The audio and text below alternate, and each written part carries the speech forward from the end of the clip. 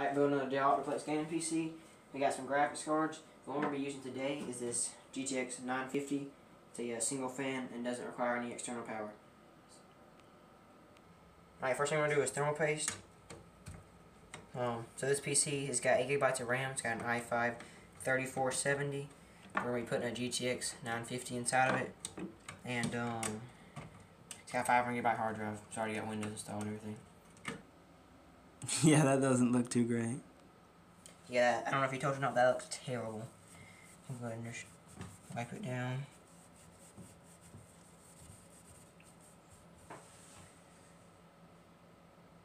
And always make sure to clean your cooler.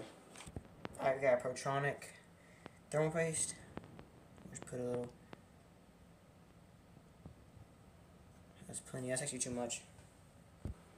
Alright, so for the graphics card in, there's a little. It's marked with a blue tab.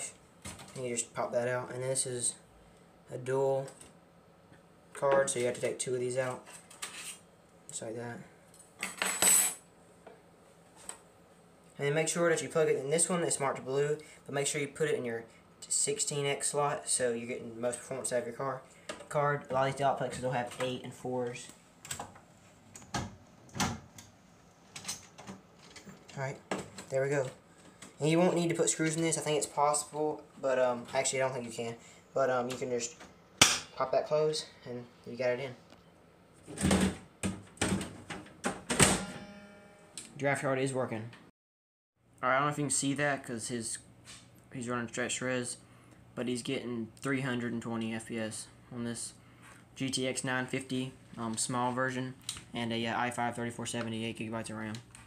We might post a better benchmark, and I'm sure there'll be videos on the channel because this is gonna be my brother's PC. But yep, it's performing well. Don't forget to like and subscribe if you want to see more videos like this. Very soon, like hopefully in like a week and a half. Hopefully in like a week and a half, I have I'm case swapping all that over there. I'm gonna do a case swap. I need some. Where's that on? But make sure to like and subscribe. Thanks for watching.